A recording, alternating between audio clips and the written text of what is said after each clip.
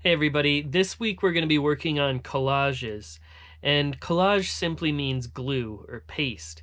And so the drawing has a couple different components to it, and you're going to have 2 weeks to complete this drawing. It's worth 20 points, so it does take a considerable amount of time. It's not something that should just be thrown together. And the assignment has a couple different parts. The first thing that I want you to do is fill up 8 pages of your sketchbook with different drawings. Doodles can be anything. It could be patterns, it could be a bunch of drawings of cats, a bunch of drawings of dinosaurs, it could just be features of the face. Those are, what I did in the example in the video coming up. And then features of the face can be good because you can kind of manipulate them and rearrange them into different things later on really easily.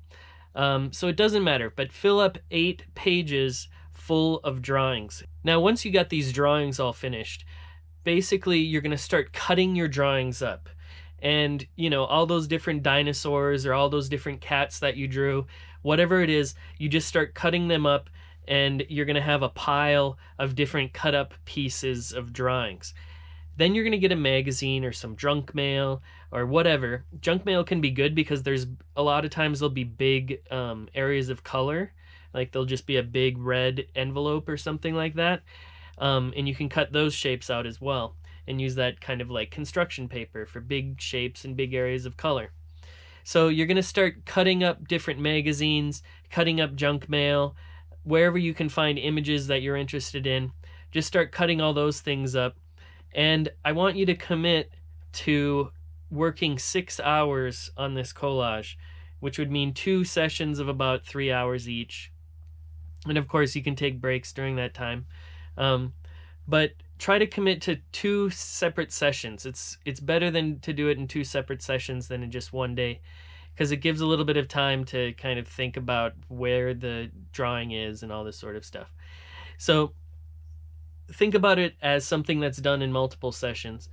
And you create all your drawings, you're cutting them all up, and then you're going to be rearranging them into some new composition. It's going to look weird, it's going to look kind of surreal and cubist or strange, and you can kind of play on those sort of things as well. Some other good things to have are kind of cartoony elements like hands and these sort of things. You could look up on your phone like different cartoon hands to draw, or different cartoon feet or mouths or whatever, and just so you have a bunch of different stuff that you can work with is really important. So you get all this stuff together, and then you're just going to start gluing. And I think in the beginning it's good to just glue haphazardly. And one good thing to do after you've glued stuff, if you have access to some sort of clear medium, gel medium, they sell it at Michael's and these types of stores or your local art store, or it's also called clear gesso. And if you gesso on top of anything, then you can go on top of it with pen and ink as well. So this is a clear gesso you could put on top. It's not necessary, but it does kind of help the surface and make it a little bit more conducive to drawing. Regardless, doesn't matter if you don't do that step. Start collaging all this stuff together, and you're going to start seeing some things, like when you look at clouds and you start seeing a cloud and it starts to look like a lion or something like that. You're going to start seeing that in your drawing, like, oh, this person could be developed a little bit more, or, oh, maybe I can put a tree back here, or whatever. So start playing with that surface, and this is an assignment where play is really, really important, and I think for that reason this stuff will look kind of more childlike, and that's okay for these things to come out looking rather childlike and crude. Another fun thing to do would be to contrast, maybe do 1 page of realistic drawings and then 1 page of really scribbly drawings or something like that, and then you could contrast styles. Don't be afraid to use your watercolors. I use my watercolors in my example as well. If you have any gesso, just white or white paint, that can be really good to just, go on top of your collage at a certain point and just paint on top of it, let that dry, and then start drawing in that on that white area of that new section. But think about this drawing as something you can destroy as you're making it. and hopefully you end up with something cool at the end of 6 hours. So check out the video that's coming up, and you can kind of see my process and what I did. I ended up working on top of an old album cover. So these things are really accessible. You can get them at Goodwill or whatever, usually for just $1 or $2. And oftentimes local record shops will have a box just full of free old LPs that nobody cares about. But these album covers are really good to work on because it's kind of a cardboard-like surface. It's a little bit stiffer, and when the record's inside of it, it's kind of stiff and hard, and you can push on it and mess with it a little bit more. So I like working on these album covers, and students that have used these album covers in the past have really enjoyed working with them as well. So let's get on with it. Let's just have fun and see what happens if you can commit yourself to that 6 hours of just constantly reworking and changing, and maybe this eye is going to be big and maybe this eye is going to be smaller. And it's just about that feeling of drawing, you know, like where you're looking at a cloud and making out, what is that, you know? So it's that creativity in drawing. This is a lot of drawing from our heads, which is totally different than what we were doing for much of the semester. But of course, in those 8 preliminary drawings, you can do those from life too. Or you can look up stuff on your phone, eyes and mouths and stuff like that. So have fun with this one, and don't worry if it looks weird. It should look a little bit weird, and that's kind of the point of it, to just play and draw and get a lot of practice drawing while you're making this one.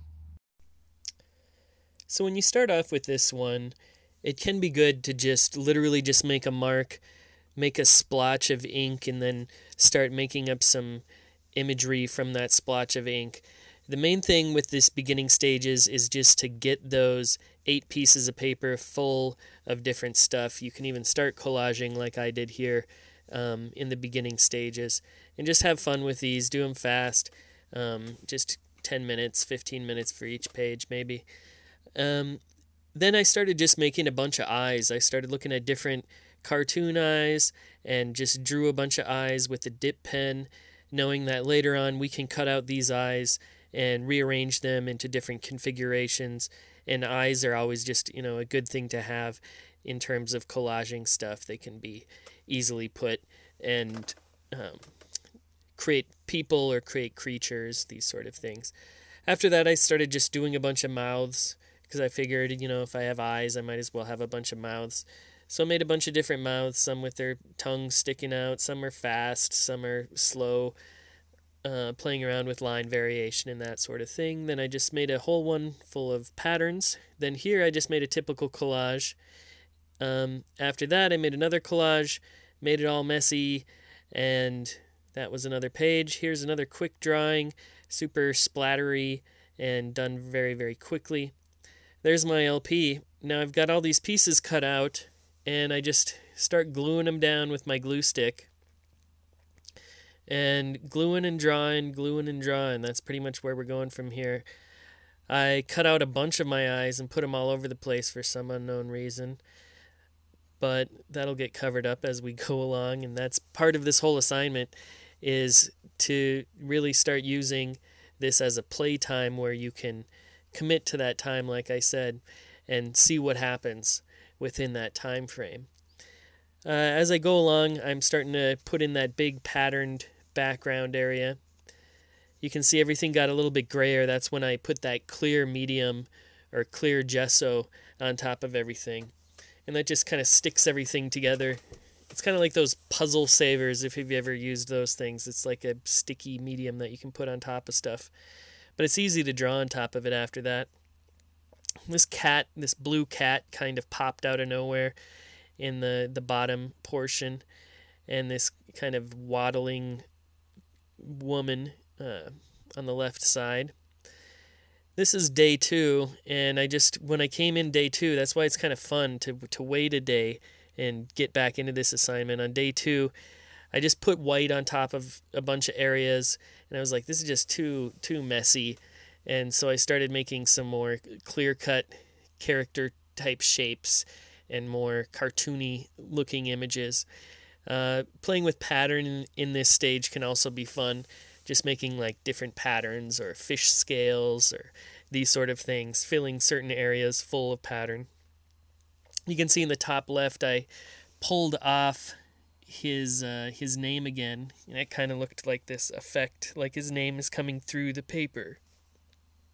Thought that was kind of funny. But yeah, at this stage you're just basically, you keep looking, what can change? Now I'm putting some green. I found this magazine just full of a bunch of different pictures of gardens in it. And so I just cut up a bunch of those gardens and put this landscape like texture going throughout the entire collage there. And then going back with black, trying to find shapes, trying to figure these shapes out, see how they work. Turn that, what is now a person there, with that is petting the cat with one hand, and their hand is kind of holding on to the person next to them as well. I thought I was going to make that guy into full guy, but then I was like, no, I'm just going to give him this like wide mouth sort of thing here. And I just use watercolors to tint that bottom part a little bit, that color as well. So in the end, I went a little bit crazy with the glitter. For some reason, I was like, oh, I have glitter. I should just use glitter. And so I just started dumping glitter on stuff. Got this snake, this red snake I put throughout the whole thing to just tie it all together. Really tied the room together, you know. Then I popped some eyeballs on it in the end. So have fun with this one.